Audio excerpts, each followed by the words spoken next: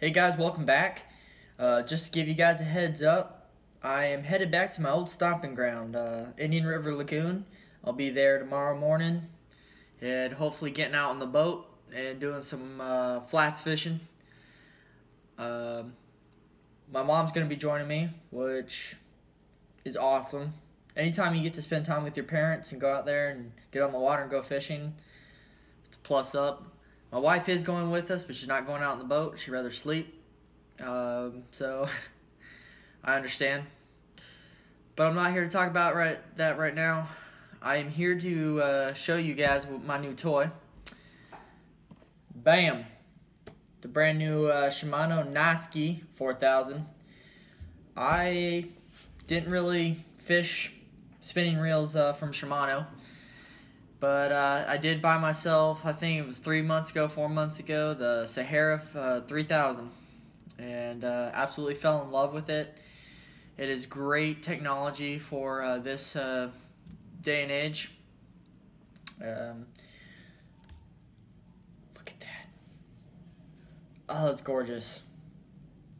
This reel, as you can see, brand spanking new out of the box. Haven't even been able to use it. I did take the little sticker thing off, but I am going to be taking it with me back to the lagoon, and I'm going to be testing it out there, and hopefully it'll be a really good trout and jack reel. I'm going to spool it up with some 30-pound Power Pro. Excellent stuff. That's all I ever fish with. So, but let's talk about the reel. Just looks right off the back. It's got like a dark blue sparkle in it. Steel forged handle, which is really awesome. Very durable. It does have the Haigani gears in it and the X-ship. Front drag, 24 pounds of drag. Really smooth transition. Even though people want that smooth transition, I always manually flip my bails. Just a preference.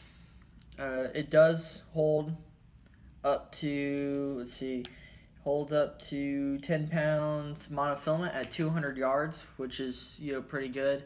And I want to say it holds up to 50-pound braid at like 180, which is crazy. I would never recommend putting 50-pound braid on this unless you're bass fishing in the hydrilla and the lilies. If you're punching in there, then that, I guess, would be an acceptable thing. But if you're out in the saltwater, you don't need 50-pound braid on here. 30 pounds almost is overkill, but I really prefer 30 pounds. It does have 4+1 ball bearings on it. It weighs 10.4 ounces, which is still pretty light for a saltwater application reel. If you get into the pens, they get a little bit heavier, but they're built for just straight saltwater. This is actually built for light freshwater all the way up to medium saltwater, so they did go for making it a little bit lighter. 24 pounds of drag, like I said, which is really, really nice for a freshwater reel and saltwater. And I'm hoping to get it strung up. Well, I'm getting it strung up tonight so I can take it out tomorrow.